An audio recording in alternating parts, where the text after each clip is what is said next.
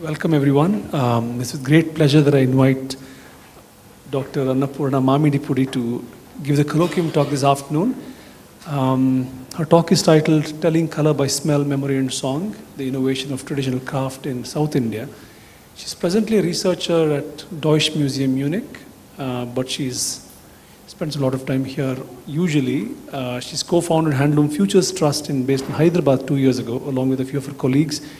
She has had an extensive interest in both the activist side of handloom as well as the epistemic side of handloom, and trying to be creative across domains as well. She has tried to work with concepts of cognition that you see in music, in Carnatic music, and that you see in craft work.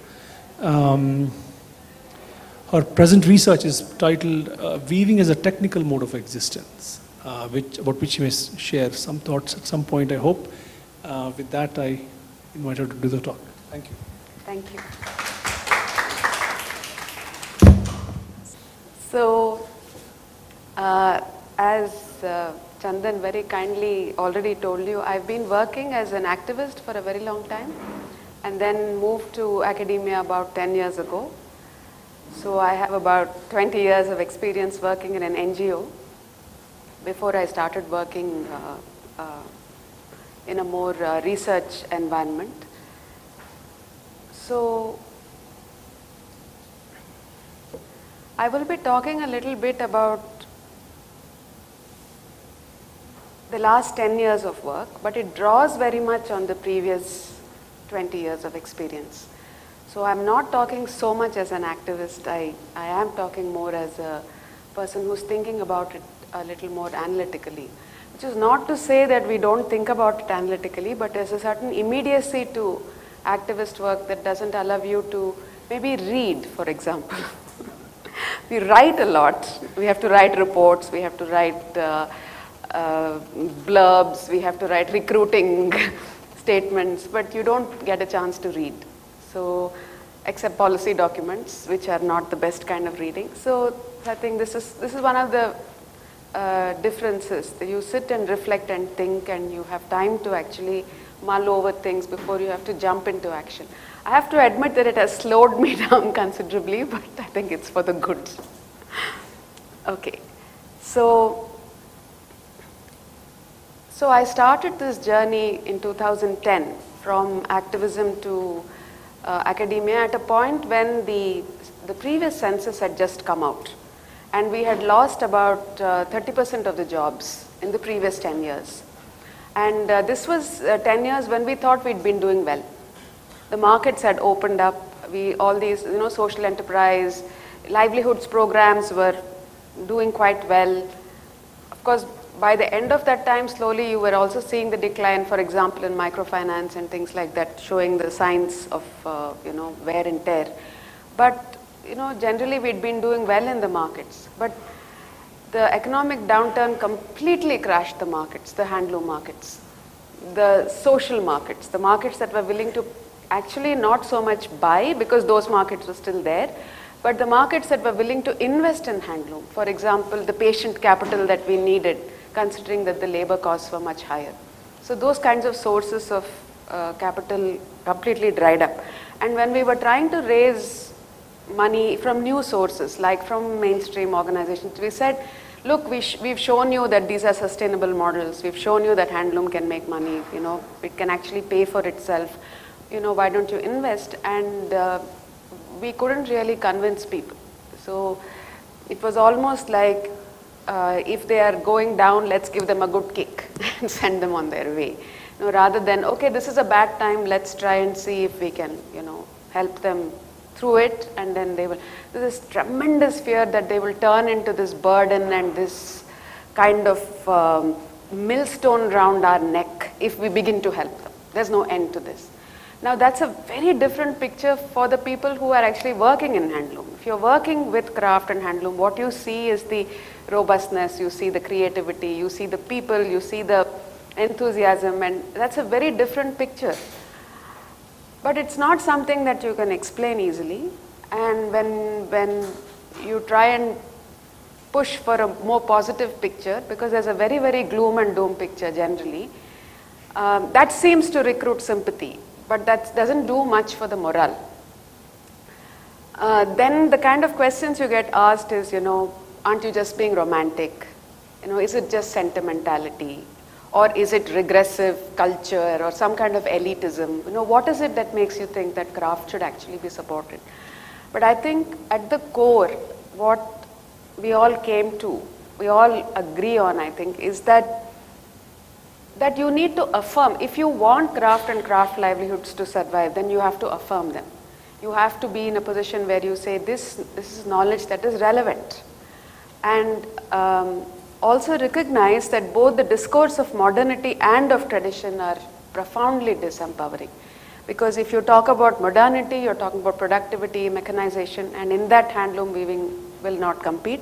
And if you talk about tradition, then you're talking today in terms of museumization, and that too makes handloom futures extinct. So both these discourses, in between those two, the handloom weaver is really stuck. So I was looking for a kind of a way to talk about handloom knowledge that didn't jump into either this or that. And I was moving from this space where I had been within the theoretical framework of development, and which is also a very, very unequal kind of experiment, because you are always on the top. Even when you are representing the weavers, still that hierarchy doesn't change. And even though you try to be reflexive and you're trying to talk about symmetry and you say, let's take them into consideration, and you do it and you learn all that, all those methods, participatory methods, in the end, the basic hierarchy, the difference in position and power really doesn't change much. So I was already coming from that kind of anxiety that I don't want to now bring in a new set of hierarchies into this discourse. But I think what kind of impelled me to talk about theorizing craft as knowledge and not just leave it in the livelihood, labor kind of space, which was what we were working with previously, is that we want to think of weavers owning not just their labor, but to own handloom also as their knowledge. So the minute you talk only of labor, then it becomes something that can be replaced by a cheaper machine or even someone who's willing to do it cheaper. So one goal was, okay, how can it be owned as knowledge? And the other thing is that for those who are in handloom, we clearly see it as knowledge. Who look at craft, you clearly see whether it's traditional architecture, medicine, handloom weaving, it's very, very complex knowledge. But the only place where it's evaluated is in the market. We don't have other modes of evaluation. We don't have institutions. Okay, you might have the government that gives out a master weaver a prize once in a way, but that's really not sufficient to talk about a mode of evaluation other than market. Now imagine if our educational institutions were only evaluated by the market, what would happen? Considering that, I think that handloom has done really well in not completely going with the market, but staying with their strengths. And so then the question becomes not so much how do we save handloom, but how has handloom saved itself? Now, I didn't go into development or post-colonial theory, or I didn't go into those frameworks. I went into this framework that's called Science, Technology and Society Studies, which is basically helped me, because I trained as an engineer, it helped me to look at the technical part of handloom and talk in terms of innovation, which is what I felt comfortable with. This very nuanced sociological analysis was beyond me, also because I had not learned to write like that. At the point I started writing, I could do bullet points, so PowerPoint, but not, So this framework seemed something that was suitable. But the questions that came from there was, they were studying nanotechnology, biotechnology, emerging technology, risk societies, what science and technology can or cannot do for humankind. And their question was, why do we need to talk about craft labor when we have science and technology? Let's, focus on that. Why are you even looking at craft? And from the other side, this is a question that I find incredibly difficult, but it seems like a very logical question to most people. They say, oh, why can't craft just be craft? Why do you have to valorize it as technology or as knowledge? Or why can't we just enjoy it as just craft? And I still become the old paralyzed with anger, not able to speak person when I hear this question, because it devalues what craft is to my mind, and it shows a lack of understanding of what these terminologies do when they travel back to craftspeople, and it shows such a lack of that sensitivity. It still makes me quite angry. So instead I thought, okay, can we instead think about, but what does it mean to know craft? Okay, like if we're talking about craft as knowledge, can we say, okay, fine, whatever it is, you call it craft, you call it technology, you call it science, you call it culture, but what does it mean to know it? So from that lesser angry place, I was able to and now the question came from the craftspeople in the opposite direction. So they say, well, why do we need theory? We have practice. Why do we need you to come and tell us, all these theories? You give us market. You help us with market. That's enough. This is not going to feed our stomach. You're thinking about my brain. I don't need you to think about my brain. Think about my stomach. So that's a very immediate kind of question that comes to you. But I think that once you begin to have the conversation and they see that if you want to own knowledge, or own it, not as labor but as knowledge, then this makes sense. So I had quite a few co-travelers with me who came along this journey. So these are the two, this is the question, how can we theorize traditional craft that is embodied and tacit rather than explicated, like science, as knowledge? So I do this by describing actors' knowledge as innovation of tradition, and also by exploring the politics of conceptualizing such craft work as knowledge. So these are the two things that I try to do. So I have a question for you. So when I say handloom, what immediately comes to mind? The loom? Okay, the loom. How many of you have seen a handloom? I'm speaking to the converted. But what comes to mind? Just to know where you are. This is not an exam. I just want to know where everybody is. It's 2 o'clock in the afternoon after lunch. I can't be the only one working. What comes to mind? Huh? Excellent. Kanchipuram silk sarees. And? Huh? Khadi, okay. Huh? The weaver. The weaver. The weaver. Wrong. That is a wrong answer. And just when you say handloom. Intricacy, okay.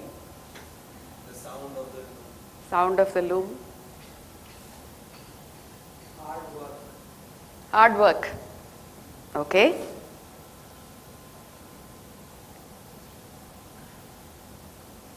Okay. If you think of people, when I say handloom, what is the picture that comes into your mind? Don't think of the word. Think of a picture that comes into your mind. Maybe of a person, or what comes to your mind when I say handloom? What is the picture that comes into your mind? An old man wearing a white vest. Okay. Really? No, that was not my picture, but I see that it could be a picture. Any other? That's an elite product. Elite product. Okay. Fine. And that's already a contradiction, because an old man wearing a vest. Do not people like me come very strongly in your visual, wearing handloom sarees and big bottu and walking around? Huh? Yes, yes. So we own handloom much more than the weaver. Do we know the name of any weavers? You probably know the icons of handloom, right? Do you know any icons of handloom? Who are the icons of handloom? Kamala Devi. Okay, this is a well-read audience. But otherwise, Instagram, anybody follows handloom on Instagram? Ayyo. Desi. NGO. Okay. Okay. Today the big presence, Fab India. Fab India. Thank you. Huh? Rang Sutra. Okay. Okay. So you are basically coming from a strong development background, which is fine. The right names are, but there is also this kind of, so the NGOs own it, or the women who run the NGOs own it, or the shops that sell handloom own it. When you talk about actual people who make it, there's a generic weaver, right? So this is not a problem that is only rooted in our ignorance of or our distance from the weaver. It's also rooted in the fact that it's very difficult to explain or know or differentiate between the different kinds of weavers, because what we see is a loom and a person working on it, and that's the weaver. So what I'm going to try and do, having taken such a long time in introduction, is quickly go through some examples that might make it a little more real. So telling color by smell, memory and song. So knowledge is tacit. Now this is I don't know if you've heard of tacit knowledge. Anybody's heard of a framework called tacit knowledge? No, you have. Okay, basically the idea that not all knowledge can be explicated. That there are certain kinds of knowledge that are difficult to explicate, and craft comes very much in that kind of knowledge. And the picture you're seeing is that of an indigo vat. This is a vat, fermentation vat that used to be used extensively in South India, and the last practitioner, Yellappa, died about 3 years ago. And he had stopped dyeing between 70s and 2000. So the last time he had the regular vat going were in the 70s. He had 200 pots. By 2000, indigo dyeing had completely vanished. But he was a master who was 4th generation dyer already. So when we found him and asked him to restart the vat, he had absolutely no problem in reconstructing and starting the vats and teaching people. Now he taught 3 people, out of whom 1 has become a master. So after 15 years, you have again 1 master. And supporting that 1 master is also too heavy for us, because people don't understand what does it mean. Why should you pay 1500 rupees a kg for indigo when you can get it for 50 rupees a kg? So this is the kind of thing. So generally knowledge tends to be tacit. And why is it that we don't know its value? Why don't we know it as knowledge? There are 3 kinds of tacit knowledges. One is somatic, second is collective, and the third is relation. This is a theoretical framework. Indigo has all 3 kinds of tacit knowledge. Yellappa used to tell color by smell. The first, when you go into the indigo vat, you cannot escape the smell. But the point is that the smell is actually an indicator. So it's not one smell. It's a range of smells that goes from a sharp, very sharp smell to a very rotten smell. And somewhere in between is the perfect color. And this is what you have to learn. And if you see indigo dyers when they are learning, you know that the color is taking hold of their brain when they are dyeing it, and they come out and they sit and they're smelling their hands. It looks very uncouth. But if you're learning, then the thing you really have to imprint is that smell. So what you have to learn. So now how do you explicate that knowledge? It's something that's in the body, right? So it's tacit because it's somatic. Now, so that's the indigo vat. Now, it's also collective. Now you can think of indigo knowledge as being only the knowledge that the person who's making it knows. But when we had to revive it, actually Uzrama, the person that I worked with since at that time, 1990 and 2000, when we revived the indigo vat, she would talk about this beautiful blue. None of us who was working with her had ever seen it. But the way she talked about it, it felt like we had seen it and we desperately wanted it. So when she set us out and said, go find this old man, somewhere he's there, and we used to go looking, the memory actually was not even ours. It was a kind of a collective memory that was formed around it. And the knowledge is also collective. So one person knows the Chandrakali saree because their grandmother wore it. Somebody knows the Chandrakali saree because they used to make it. Somebody knows it because they wove it. Somebody knows it because they saw it in the museum.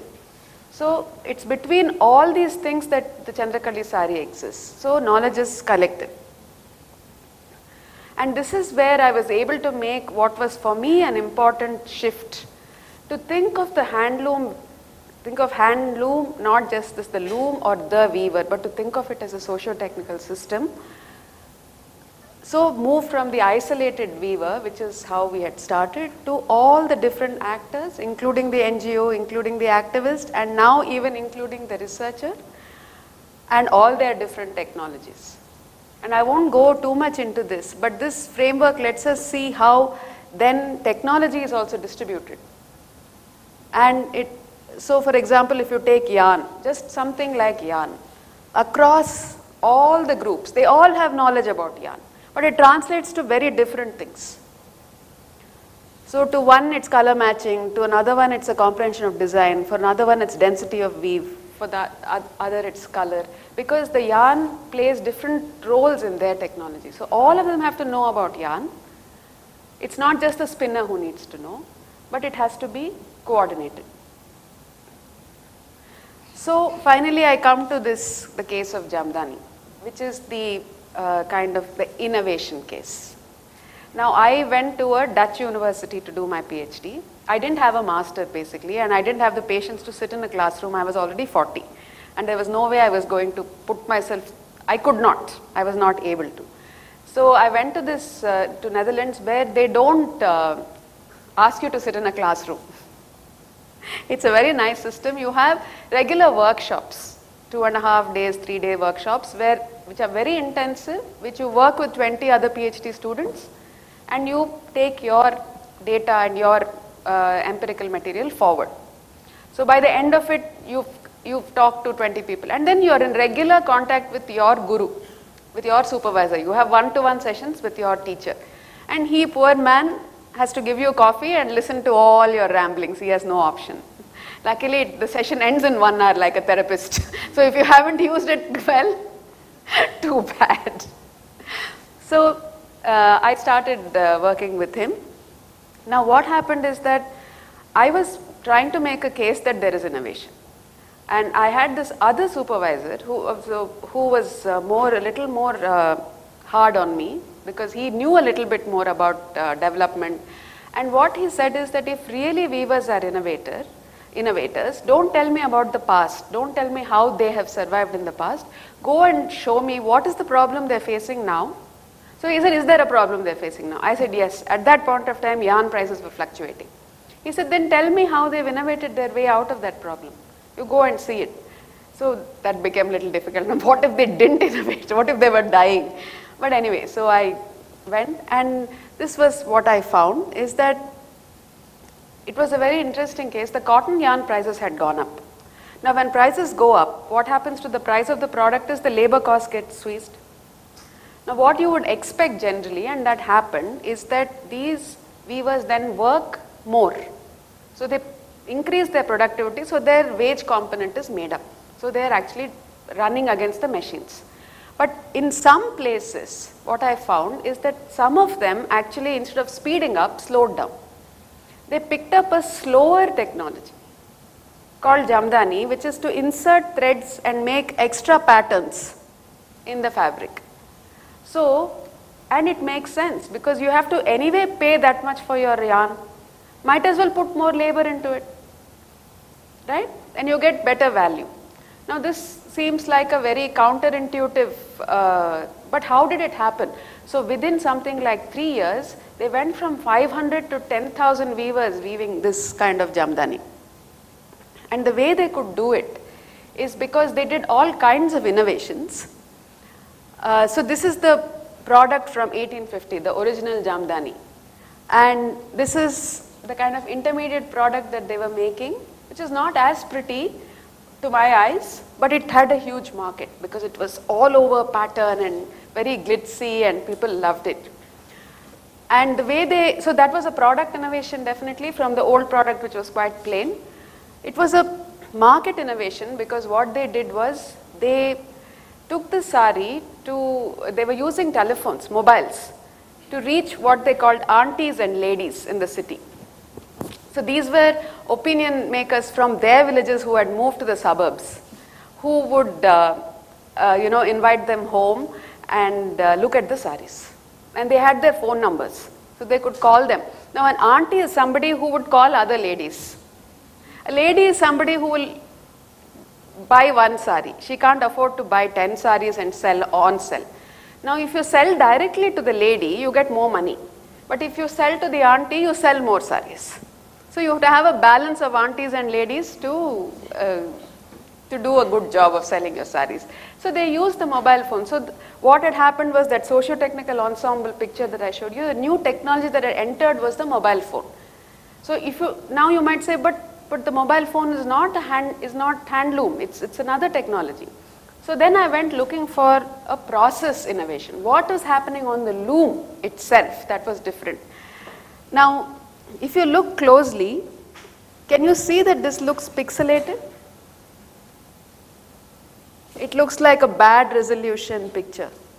Can you see that? That's actually on the saree, it's not just on the slide. And that happens because they were using computer programs to make the patterns. So I sat with the computer programmer and said, why are you doing that? It's not as pretty as that. Don't do it. You're using bad software or you're cheating the weaver. So don't do that. Make it smooth. And this chap kept telling me, but it's not me, it's the weaver. And I said, it's not the weaver because whatever you make is what he's making. So you do it right, he'll do it right. Because I was still going with the hierarchy of the computer being over the loom. But actually what was happening, and I saw it in the interaction between the person who was making on the loom and the programmer. So he would come and he would say, I want a mango with 2 leaves. Then he will open a whole folder. Then he will say 100 turns and 4 bends. So basically what he is saying is, what is the resolution that he wants of the picture where it still looks pretty, but his 100 turns and 4 bends is the amount of labor that goes into the thing. So if you make it 1 to 1, if you make 1 thread to 1 thread, you have to turn it every time. So it's much more labor. But if you every 4 threads, if you make a shift, you get a pixelation, but it takes your labor down by 4 times. Sometime when you're sitting near a jamdani loom, you will understand it better. But basically, it's a way of using the computer to give you a pattern that looks nice enough that you can weave on the loom. Now, for the person who's buying it, there are people who don't care too much about that pixelation, and the saree is cheaper. So they don't mind buying it. So the market for this product really shot up because the computer had come in. So actually what had happened in the process was, these are all the different processes that have to happen in order that jamdani is made. You have to make the design, you have to make the graph, you have to set it up on the loom, you have to do layout, wages, price, you have to actually weave it and you have to change it to the next design. This is the cycle. Now, these are the old ways of doing it, where the master weaver had to do all this stuff. Now in the computer jala or the pattern, all the functions that are read, the computer had speeded up. Only the weaving itself had slowed down. So what happened was that in that circle, some of the functions had speeded up so that the weaving could slow down. So there was an optimization rather than a competition. And that is how they were able to actually survive that yarn price. But having done that, they recast it as tradition. So this is innovation, it's a new product. But having done that, they made up a whole story. They said there is a Bobbili princess and she used to wear this sari. And this is age-old tradition. So this is not new. And indeed, if you see, it's difficult because that was the original product, then that is the interim product, this is the 1850s product, this is the interim product, now again they are able to make this. So this is a kind of a jumpy, there's no clear trajectory of either improvement or efficiency, it's all very jumbled up. So what they do is, the work is like that, and then what they do at the end of it is they say, oh, this is tradition, this is not innovation. So you don't see the innovation actually, because at the end of it they are recasting it as tradition. Now, this is where I had a bit of a problem with my supervisors, because I went back and I said, I have found innovation. And I was using Schumpeter's model of product, process and market innovation, and I said in all those three ways, handloom weavers are innovating. So then my supervisor sat me down, and the kindly gentleman who had sent me to go and look for the innovation, he said, we were sitting in a train station, and so sitting across each other, and there was an empty chair. And he said, this is great. I've made a fantastic scholar out of you. But he said, if there was an Indian colleague sitting there, he would tell me, you've made a Dutch scholar out of her, where is the Indian? So then I thought, but I've done what you wanted me to do. I've shown you innovation. Now what do I do? How do I become Indian now? And while I was reeling with that stress, I had another experience from the opposite side. So I was sitting in the home of this very senior musician who did something very new on stage when she was performing, and then said, just in case you think that this is some newfangled innovation, it's not. It's tradition. It's what my guru used to do. So I was very excited. I went to her house in the evening and I said, see, this is what my weavers do. This is what you're also doing. You're actually innovating, but you're calling it tradition. She got very angry. She almost threw me out of the house. And even now when she sees me 10 years after the event, she will say, don't say that word. Don't. So for her, that innovation is very immodest because there is an I in it. It's not that she's a very modest person. She is very proud of her creative capability. But somewhere, calling it new and yours gives it a kind of immodesty that it didn't fit her way of thinking. And this is exactly what the weavers were also saying, that talking about innovation is not really expressing what we do. So then I spent time with the musicians and tried to use their vocabulary to talk about this. And what I found is that they had a way of talking about it, which was, you do sadhana, which is repetitive practice, and you do manodharma, which is creative expression. So how many of you know these words? Okay. So sadhana is when you do, and you have to sit there on stage and you have to produce this extempore music, and that's manodharma. And then what is interesting is that the way in which they went through those steps, first you have to build skill through repetition. Sing the same thing over and over and over. Then you have to learn rules through imitation. So if you have to learn the ragam Kalyani, for example, how do you learn it? Somebody can't tell you the rule. You have to hear it and you have to sing it. So you have to imitate your teacher. Then you start varying. Small changes to learn the boundaries. And you become fluent. And finally, in the moment of performance, there's some uncertainty. You have to suddenly push beyond what you know.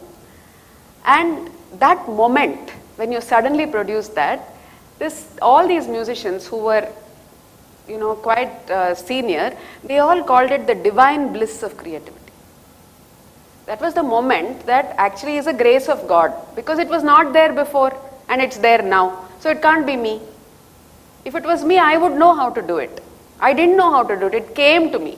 So it must be God. And it's a divine grace.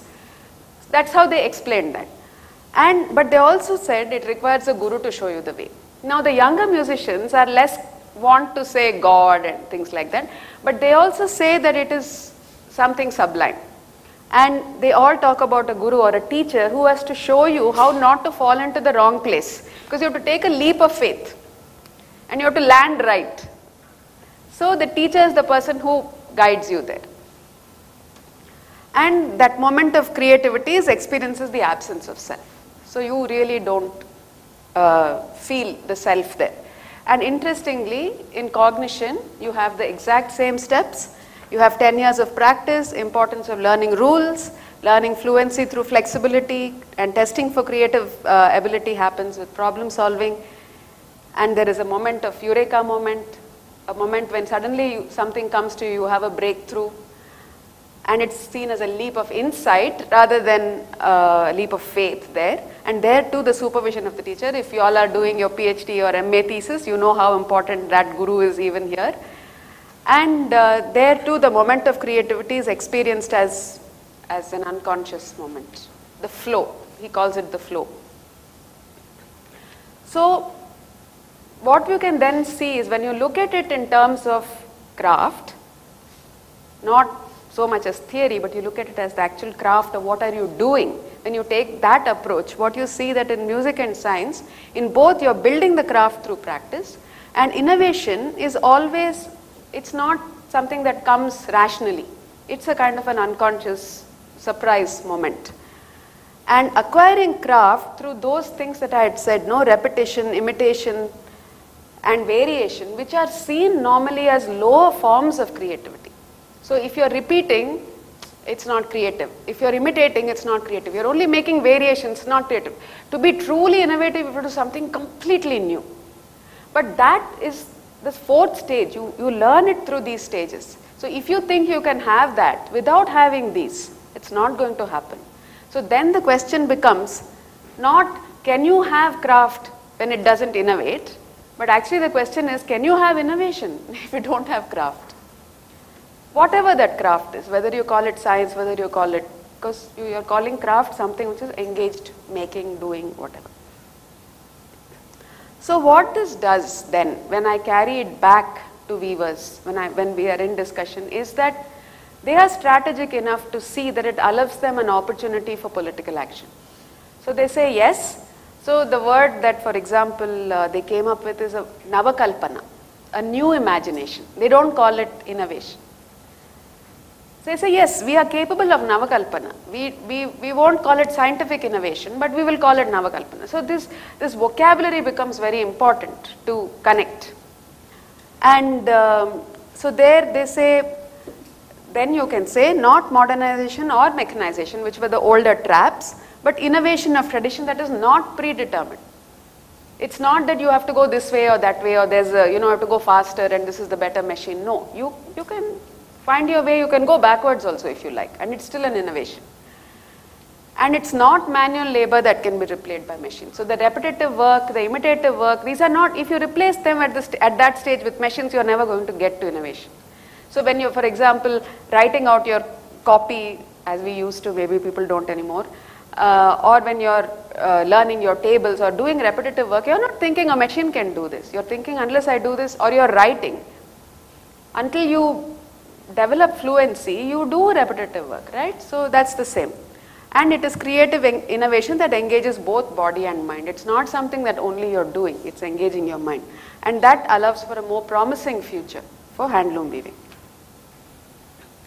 And increasingly, which is why I am sitting in Munich, as we go into this algorithmic world, as we go into this world where we are handing over our decision making to machines, which are not embodied, which are not engaged with material, which go very much on the basis of notations and coding, words basically, then it offers actually this way of thinking about knowledge, where embodied knowledge, complex material knowledge actually is the basis for complex innovation. That allows, if you leave that out, you're going to end up with a very simple world of black and whites, because that complexity is not available in that notation that we have in the material and social world. So even S&T, science and technology, needs this kind of theorizing. Now, I'm going to stop, but with a small kind of a story of what this did for me to theorize. So, between 1990 and 2000, I had worked extensively with in the reviving of natural dyes. So that was when the chemical dyes had been banned by Germany for being toxic. So huge fall in export. So the weavers were really suffering. So my boss said, go learn how to do natural dyes. That was something India was very good at. And you learn it and you teach. And because I was 21 years old and I was an engineer and I thought you could learn things from books, I picked up a recipe book from, which had been written in the, by the botanists and the scholars, the British scholars during the colonial period. We used those recipes to again revive natural dyes. And the story that I always told was that I went with my book and the weaver came with his practical knowledge, and we combined the two together and we produced this new technology. This is how I always thought of that I produced the textual knowledge, he produced the doing. I knew, he did, and together we made this new technology. But what helped me is actually thinking about all these things, thinking about the fact that knowing is not only from text, there are different kinds of knowing. What that did is, I went back and looked at 10 years of field notes. And what I found was that actually, and then also did the reading. Now in Europe what had happened was that in the 17th century already they had moved to the language of chemistry. So they were already saying alkali, basic, so all the minerals around the dye material, they were referring to in their chemical form. Here they were still saying karakai, patika, but there they were saying, aluminum sulfate, tannin. So they had already shifted to the chemical thing. Now, 100 years, they never got fast colors. They struggled with getting the fast colors because the interaction between these minerals, which were what we call the mordants, which was actually what fixed the color to the cotton, those had been replaced by these chemicals. They were so convinced that the chemical is a better replacement that they kept thinking they're doing something wrong. And they kept struggling, but they went on for 100 years. 100 years later, they went into centralization. So they went into, industrial production. India, we didn't do that. We stayed with the cottage, at least the craft sector. Only in around 1869, like that, they discovered chemical dyes. So then they made the third shift. So the first shift was the language of chemistry. Second shift was industrialization, centralization, outside of the home. The third shift was to chemical material. In India, the first two shifts never happened. It was only the third shift that happened. So we were using the chemical dyes, but we were still using it at home with that soda ash washing and bleaching it with the cow dung. So when actually in the 90s we went back and said, let's discover it together, all we had to actually do was give them back the modern knowledge, give them back the natural dye, the materials itself, which had been replaced by the chemicals, and the knowledge that had to be built again was how to use the moderns. And that, between what was written in the book and what they remembered, we could reconstruct. So for example, if you want to get a really beautiful red, you have to put the yarn first in karakai, which has tannin, and you have to then put it in alum, soak it in alum. Then you have to dye it in the red. This is the recipe. Now, in the beginning, we didn't know that you had to put it in the alum, in the karakai, because it was not written anywhere. They said take cured yarn, so we would just take yarn. It didn't work. Then somebody told us you have to put this karakai first. So when we went and told the weavers, they said it's too much work, we're not doing. So we said, okay, we'll do it here in Hyderabad. We'll do the karakai and we'll send it to you. you do the alum and the red in your village.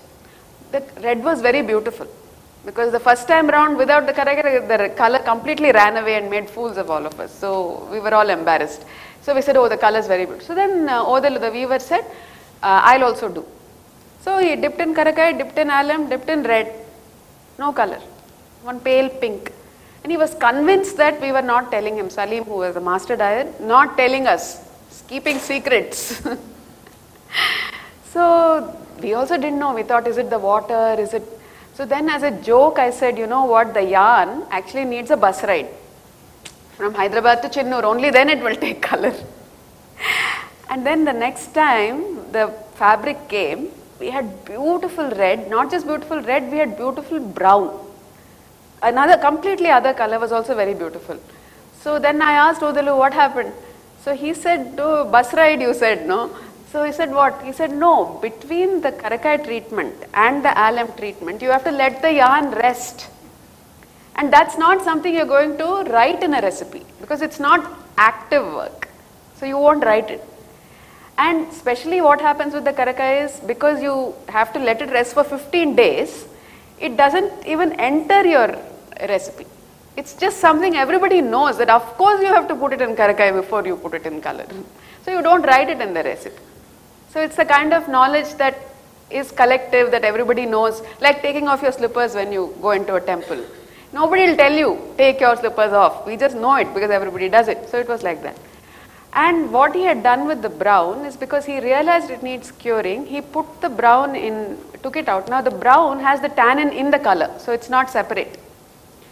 So he took it out, he left it wet, put it in a dark place, didn't let it dry, covered it with gunny and kept watering it over the night. And so by the morning the tannin had really soaked in and you had this lovely brown. Now this is something that I could not have thought of in my dreams. But it is a natural process for him to retain moisture because he understands yarn. So, and he understands how materials work. So yes, he was doing and I was reading, but what we brought together was actually the knowledge of the moderns. And that is what the understanding that doing this kind of reflective research work gave me, so that it helps now, it inverts the hierarchy. At least it gives me peace of mind. It may not change the world. That I am not thinking I knew and he did and that hierarchy is, because that would be the same thing, I mean, big deal. Now we are really able to say, I don't have to say, oh, he knows, he's a great person because he knows, because he does. I can actually show what exactly he knows that I don't know. The modern knowledge, I'm able to explicate it. So I think for me that has been the big journey. So I'll stop here. Thank you for your patient listening and I'll be happy for questions. Yeah, so I wanted to know if some or all of these collective knowledge types are associated with a lifestyle of the craftsperson, as in the manner in which they lead their life, or traditional practices that are handled. So they are, that is the clear answer, but I would like us to take one step back. Now I'm going to tell you two stories. One story is when I first went to the Netherlands, I was extremely shocked by the food. Because for lunch they eat two dry, I don't know if you all have ever been, two dry pieces of bread with one dry piece of cheese. So first time I went for a conference, that was my introduction, I came out at lunchtime, they had this bun with one piece of cheese inside on the table. I ate it. Then I said, where is lunch?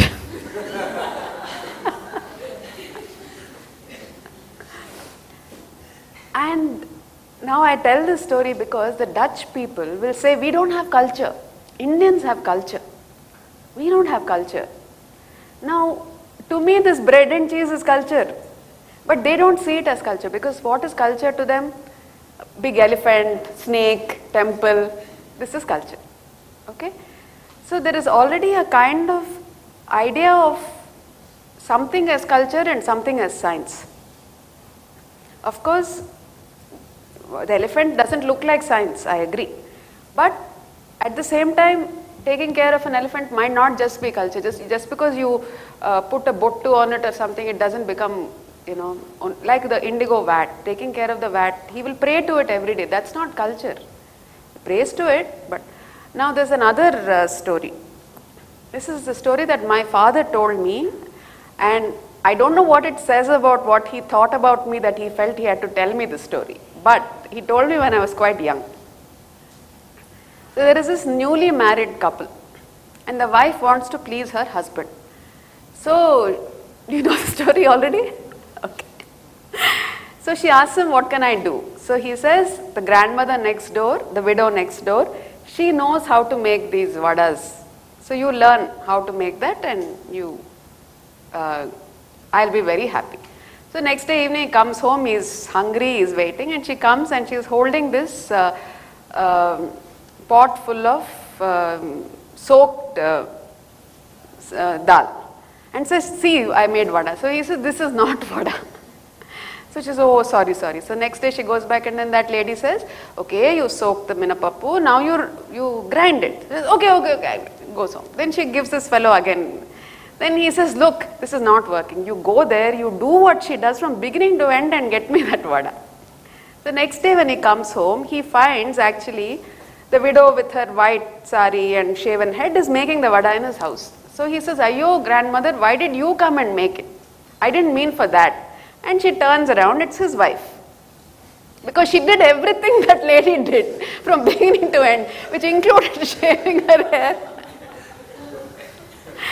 So the question is that, you know, our categories of, so now when he said from beginning to end, he had a clear idea of what constitutes vada making, which she didn't have. So how is she to know whether the shaving of the head is to do with the vada making or not? So what I'm trying to say is that, you know, we have already made these categories by which we end up culture, livelihood, lifestyle, space. Of course it's tied to our lifestyles. Of course the fact that you need running water and you needed that river, you know, is tied to the way you lived. But that same river is dry now. Does that mean if you use tap water, it's not culture anymore? So there are these kinds of traps that we should avoid. It doesn't take away the difference, but also to see the sameness. So you talked about the craft people, they felt bad when it was recast as an innovation. And like this, I mean, they put it as tradition and they don't like the word innovation. So what could be the reason behind them detesting this word innovation? See, the language of modernity has not been very empowering for them. So what is it to say innovation? Usually when people look at handloom, they say, oh, this is traditional, this is this thing. We want modern, we want innovation. So what they are doing is not valued because it is seen as tradition. So what they want is for you to build value for that. They don't want to become this. So that was the anger, that you are not recognizing who I am. You want to make me into something else in order to make me valuable. Then they're clever enough to say, okay, if I call myself that, then maybe I'll get something. But then that also has to change to include them. So it has to be a two-way thing. So your understanding of what is innovation has to change to include them. And they have to walk one step and say, okay, we are doing something new, even though we are doing it in an older way. So it's that kind of, I think these polarities have to be negotiated a little bit. I'm not saying that they should always be negotiated, but sometimes it's productive. It can be productive to find in between spaces and words and ways. It gives them confidence to say that we can do Navakalpana. But if it doesn't give them confidence, then they shouldn't use it. So that's basically so you have to pay attention. It's not the word itself. You can't impose a category on them that they are not comfortable with. And once they are comfortable, they will take it where they want it. But you should be in a position where you can negotiate it actually. That's more what I'm saying. Do you think there have been changes in the ways that weavers now preserve or pass on their craft to the next generation? Has there been a movement or innovation? But has that changed in any way over the years, or do they continue to, is it still through apprenticeship and family members, or has there been any shift in that? See, the thing is that this is precisely the thing. If you don't think of it as knowledge, if you think of it as work, and then all those steps become, it's something that children, child labor, then people who don't go to school, illiterate, they end up on the loom. So see, the fact that we don't value it as knowledge then creates that thing where then why isn't a PhD an apprenticeship? A PhD is equally an apprenticeship. You go to a big musician and learn, it's equally an apprenticeship. There's nothing wrong with apprenticeship. In fact, as you go into higher, more focused learning, apprenticeship is the only way that you are able to learn. It's a recognized thing. So apprenticeship in itself is not the problem, or learning at home is not the problem. The problem is that it's not recognized as pedagogy. It is seen as work. So, and we have no way of evaluating. We don't know who is a good weaver, the weaver, we don't know who is the good weaver, who is the bad weaver. All weavers are the same. Imagine if you said all doctors are the same. The fellow who passed out just now and the fellow, and forget fellow who passed out, fellow who sat at the loom for 10 minutes also can call himself a weaver today. No, you do some hobby weaving and you're also a weaver. So you have no mode. So all the things that come when you have an institutionalization and which I don't mean mainstream science institution, musicians have their own ways of evaluating. Audiences are discerning. And then they have these institutions of a certificate, like for example, something simple like AIR. They grade all the musicians. Sometimes musicians go and get themselves graded just to get the grade, not because they want to sing in the, they will say I'm a AIR A grade or a musician. So that's a way of evaluating that they have been able to do that. But then that's taken them into different problems that we hear of now. But in that sense, I think to be aware, not to fall into a trap where you become too exclusive, community-based, that the learning is kept closely policed because you don't want to dilute it.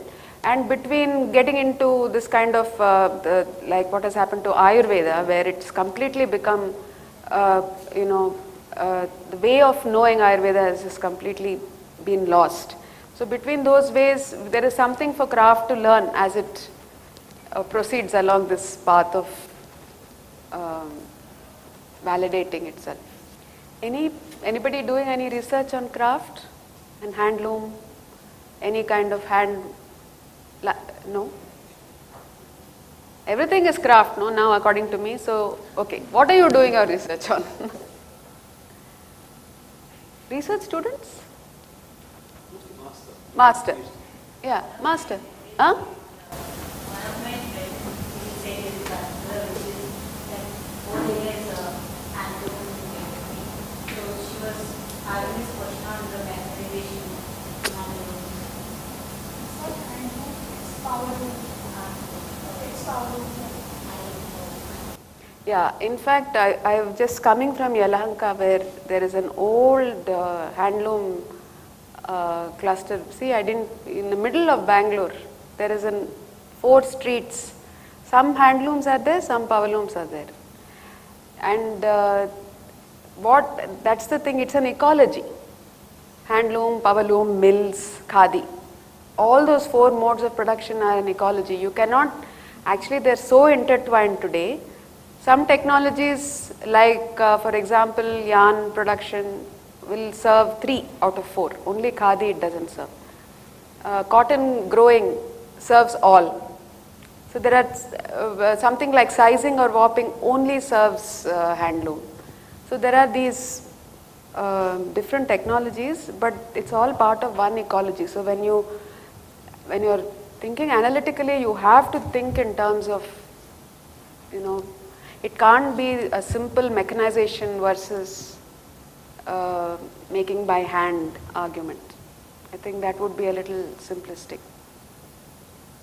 The question is, what does making by hand give you at that point? And recently we were talking about what is craft. And I think what we all agreed on is anything that takes time, that you do taking time, is craft. Have there been any attempts to have a discussion either under the name Shastra or not? In the past, the Shilpa Shastra is a text you find.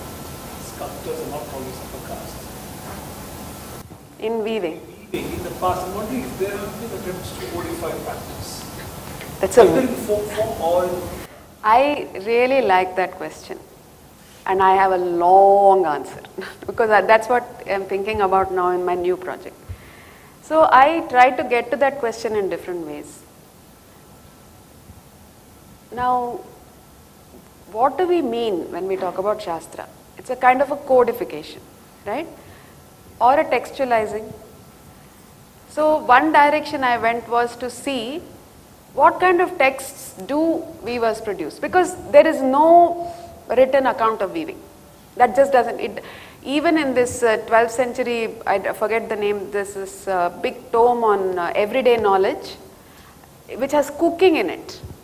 It tells you about how to wear clothes, but doesn't tell you how to make. Somehow, weaving has completely been left out of this whole writing business. So then I thought, okay, let's go at it the other way. What do weavers write? And then you find that they write poetry. And if you look at all the 12th century poets, they're all craftspeople. And you read that poetry, it's all in Kannada. That's my language of study. I grew up in Udupi. They're all making claims of the body, of knowing through the body. Of course, the knowing that they know is of God. They're not saying, I know science. But then, at that time, Shastra was all about knowing God, in any case. So when they say Dehave Degula, for example, they're not just saying, they're not making a spiritual claim, they're making an epistemic claim.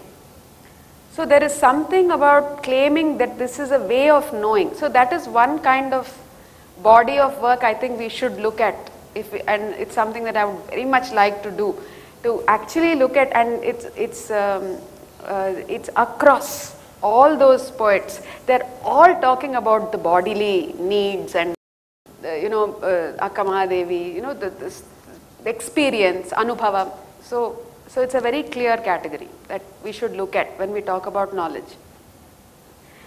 The other thing is something that in my new project, where the person I'm working with is a senior scholar who's looking at weaving in ancient Greece and also mathematics. So she's a historian of mathematics and of ancient Greece. And what she is saying is that the entire debates, the debates that went into, for example, Plato, Aristotle, all of them talk about pure knowledge, which is disembedded from material, which is very Brahminical. So clearly, as an urge, it's very long standing. And separation from women. The woman is everyday, she is impure. You have to be, So numbers are pure. So abstraction is pure. So her question is, and that led to the kind of science they have today. But if you combine it then with what she is saying, and when you start looking at actually what happens when people weave. Now, because I am studying algorithms and weaving together, I was talking to this person who makes algorithmic music, this algo-rave. Now they create cycles, so they have sound bites and they program it to create music. So they keep intervening and changing the code, then that changes the music. Basically what they're trying to say with that is that even if you have something that is causal, that is, if you do A, you will come up with B. When you have complex layering of interventions, it's not predictable. Just because it's causal doesn't mean it's predictable. So what they were saying is the number of possibilities when you sit on the loom and you have to pick a thread and you have one thread, every repeat is say 42 inches, you have 72 into 42 number of threads, and if you take a square of that size, 72 into 42 into 70 into 42. So every time you raise a thread, it's one of that many chances to make a pattern. Now already that has gone beyond anything even a computer can compute. It will take a computer 3 days to compute that, all the possibilities. And then how are you going to choose? So weavers had a way of making those decisions materially. So it's a knowledge that you learned of pattern making through that allowed you to, that created conditions. Within those conditions of possibility, you made certain choices. And that's very, very complex decision making that you make in an embodied sense. It's not something you can do only cerebrally. So her contention is that actually notation comes in the way of that kind of decision making. So the reason why weavers never felt the need to notate is because the conceptual frames were being operated on the loom. The algorithms were what they were creating on the loom. So they didn't need to write it down. And the idea that you write an algorithm and you program a computer and that's complex is just underrating what the weaver is doing and simplifying the world, which is why we are ending up now with this new algorithmic world into very, very simple kind of yes-no decisions. The nuance that is possible to us is not possible there. So her contention actually is that notation, and it also for me explains why it's possible that in India we didn't actually trust notation to be an authoritative mode of knowledge. Maybe that's why we've ended up with keeping our material knowledge. It was described once as that the cloth itself tells the story. So because I'm creating it and I'm passing it on to somebody, and that itself is a way of transmitting this knowledge and story. Yes, and it's multiple knowledges. It's a record. It's a visual record. So it kind of collapses time. All the decisions that you have made are there. But what is interesting is it's also a record of all the decisions that you could have made that you didn't make. All the possible patterns that, for the weaver, for the person who's seeing the pattern, they see the pattern. So it really becomes a computer in that sense.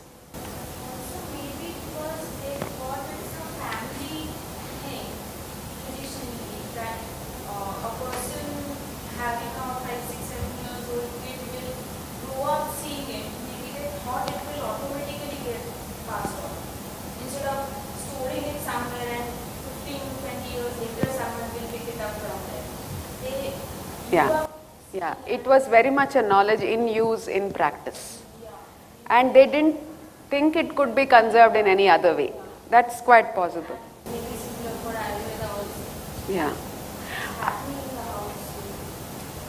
And it's happening in practice. It's so.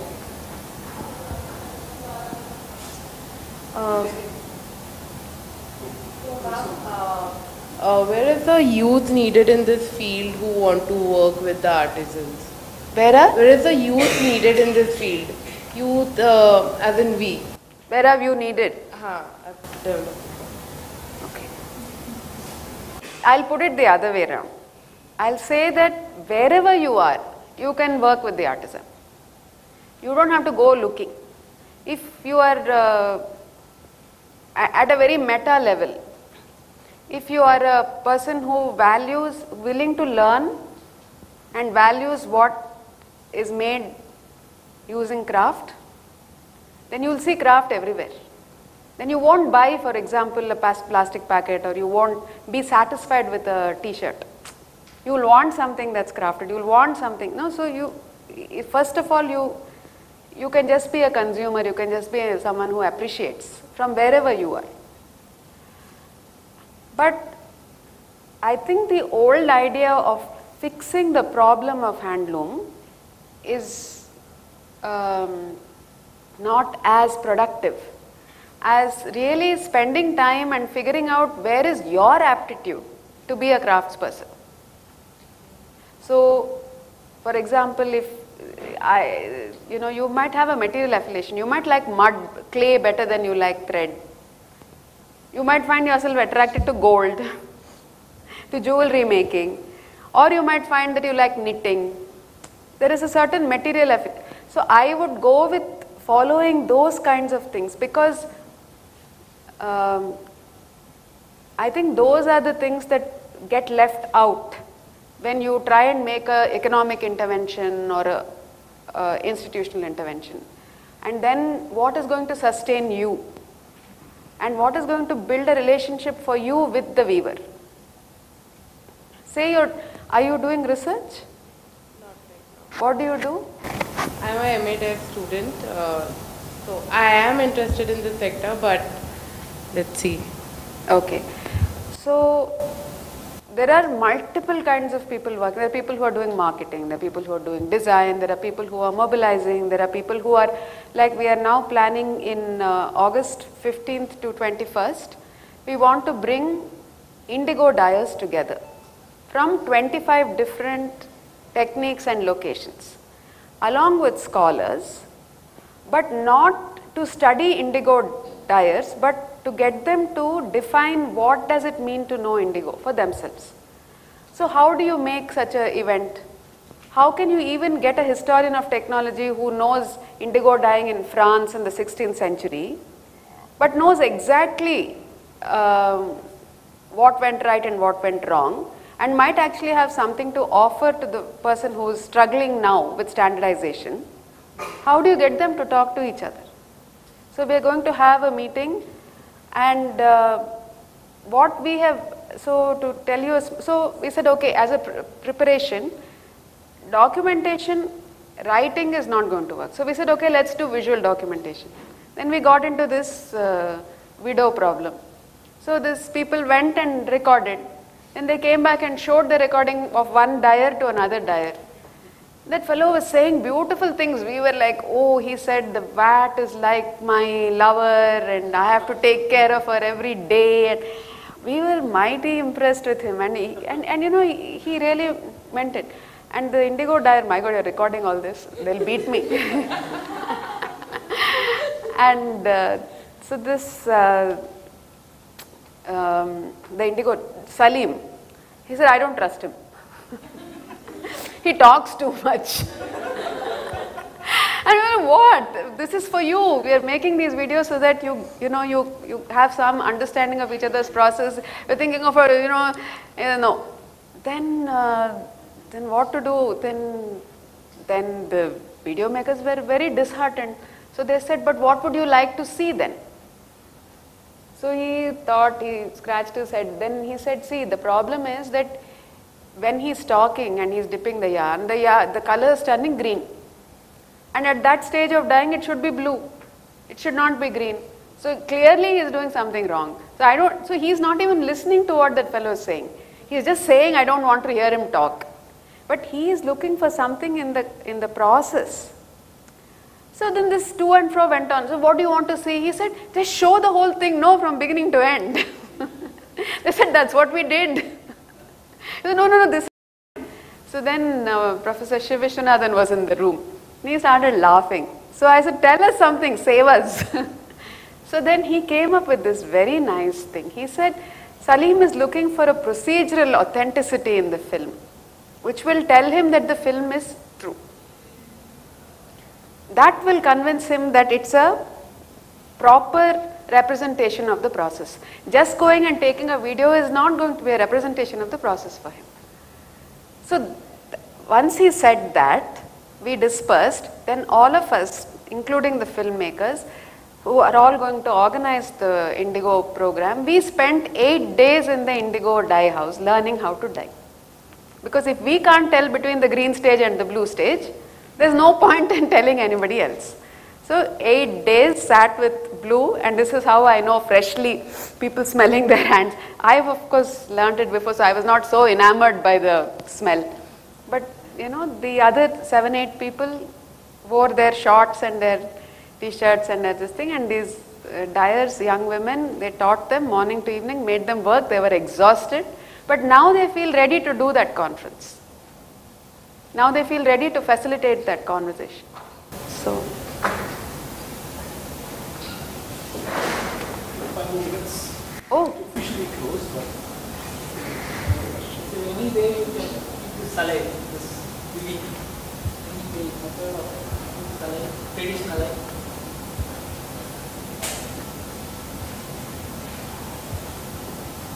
Because all this, because of modernization, everything is being, can it be revived?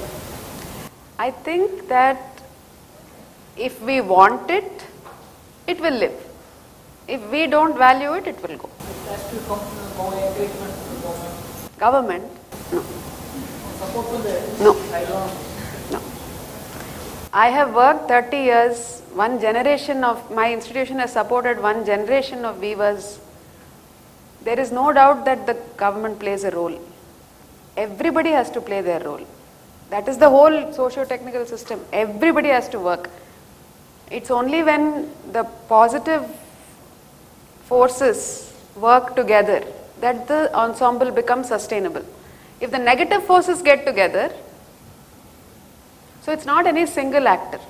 That's the good thing.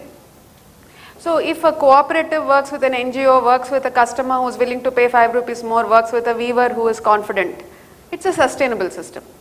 If a master weaver works with a labor, low skill, oppressed weaver who is working from 8 in the morning to 12 and will drop dead any moment, with a state that says modernization and industry that is saying mechanization, that weaver will die.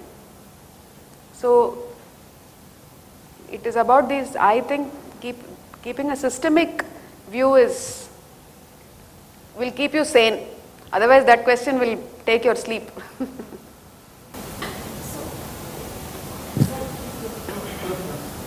So how keen are the weavers themselves to see this revival?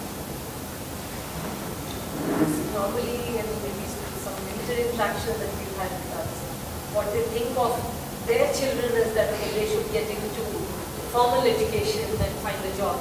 See, that's what I started with, that we are single-handedly responsible for, and I will say it as scholars, for not being able to create a world where there is a future for a handloom weaver. We have not even imagined such a world. We only imagine them as a traditional creature who is stuck in a museum. Why will they want to be? So, I think that if you, it's like, beating a child and saying, oh, that child doesn't want to come to me. So stop beating the child will come. So it's like that. I think if we value, in places where there is value, weavers do well. And places, and the value is not only in the market.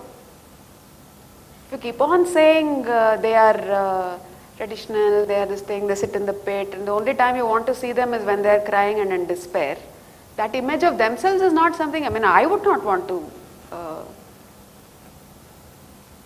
So I think that question is it's putting more agency on the weaver, and I think the agency for that question is more with us. Because it's actually for me a surprise, given 200 years of state-sponsored industrialization, how we have so much weaving. That is the bigger question. How is it that we still have weaving? We have such differentiated, fantastic, high-skilled people. Spend 30, 40 years acquiring skills. Why? So you're talking about standardization. So what did standardization do in terms of designs, and even the NGOs may be dictating designs on the weavers? So what has done to their innovation now? Basically it killed it. But the thing is that if you think that standardized, I am an engineer, I believe in now say you have a 5.5 meter saree, or say you have a blouse, 1 meter blouse. If you don't standardize the weave, after you wash it, it will shrink. You can't wear it again. So standardization has always been something that craft did. The question is whether you see where the standardization is, how they standardize. And for this I'll give an example that again I only learnt through because of my research. We would go and tell the dyer to make this color. So what is this color? He'll show you a nice blue, deep blue. What is this color? Damayanti. Make Damayanti. Next time, brown. No, not this. Damayanti. Yeah, Damayanti. No, make, then we show him, no, this Damayanti. Oh, this Damayanti. Okay, fine. Next time, purple. Then you say, see, these fellows idiots, they don't know how to standardize. So from now on, let's treat them like idiots. We will put a number and we will put a sample and send it to them and say, you match it. He doesn't care. He says, okay, fine. Matches it. 20 years I worked like this. Then I went back to that same village. And I said, what is this Damayanti? And I found out it is depth of color. Because for the dyer, it doesn't matter which powder he uses, that is not his skill. How deep he makes the color, that is the skill. So if you show him different colors, he is not even registering because the process of making it is all the same. Only thing that he varies, that's in his hand, is depth. So he was giving me deep blue, deep brown, deep purple. I didn't see it. I have many such stories. Thank you.